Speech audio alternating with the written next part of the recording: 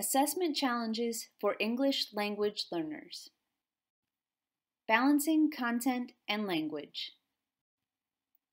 When a CBI student gives a poor answer, can we tell whether the source of the problem is the student's understanding of the content or if the problem is a language-related issue?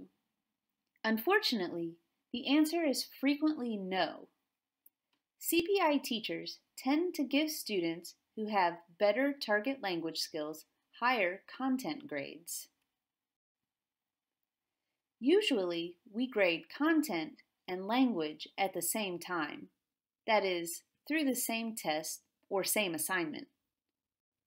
However, to make sure that our grading is fair and valid, we should be clear which part of the grade comes from content and which part comes from language. This process begins at the planning stage.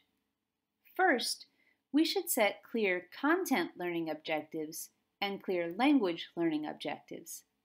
Next, we should plan our lessons to address the objectives we have set. Recall that we focused on these issues in Module 4.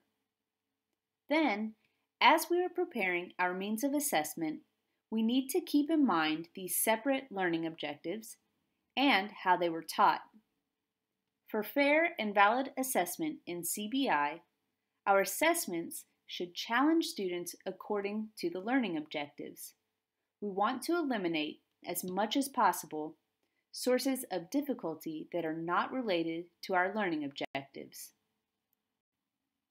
To help us think about this, we can use this matrix.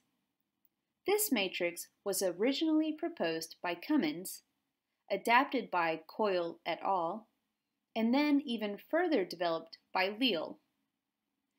This matrix is divided into 4 quadrants and helps us separate task difficulty that is associated with content versus task difficulty that is associated with language. Linguistic demands versus cognitive demands. Probably it is easy for you as an EFL teacher to know right away what we mean by high linguistic demands. These are any items that are difficult because of the language skills required. It could be reading, writing, listening, or speaking.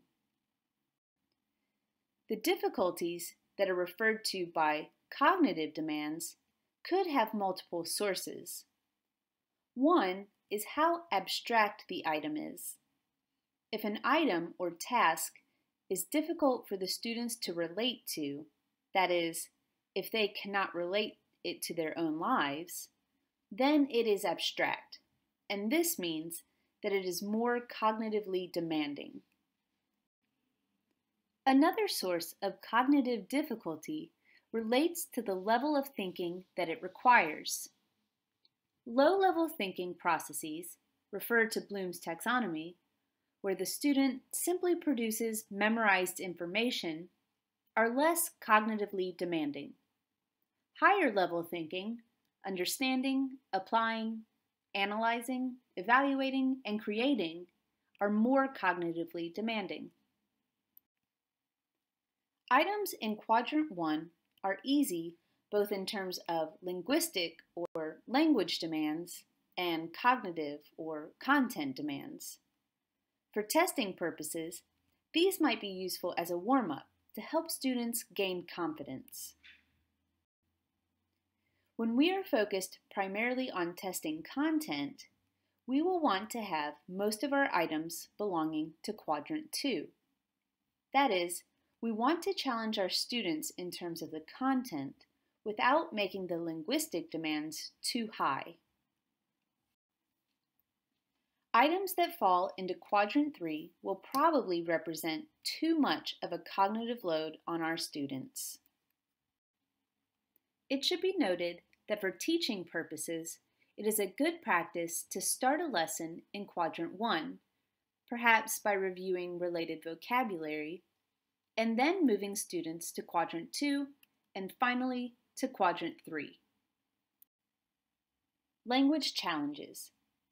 Here are a few specific ways that language can present an unnecessary source of difficulty to CBI students in a testing situation. Instructions. Even if the test instructions are similar to or the same as instructions that students have seen before, the students may not be able to understand them. If you expect your students to learn the language of the instructions, you should teach this in class. Some teachers even share with their students ahead of time the instructions they will see on a test. If this does not fit with your learning objectives or teaching philosophy, you should simplify the instructions on the test or help your students understand them on the day of the test. New modes of presentation. In class, you probably offer a lot of scaffolding and contextualization. If the first time you take that away is during a test situation, your students may not know what to do.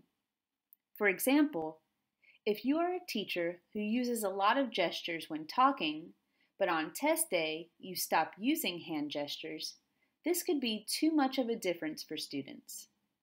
You should either gradually use less and less scaffolding in class as you approach a test date, or you should provide the same kind of scaffolding to students on the test day as you do during regular class.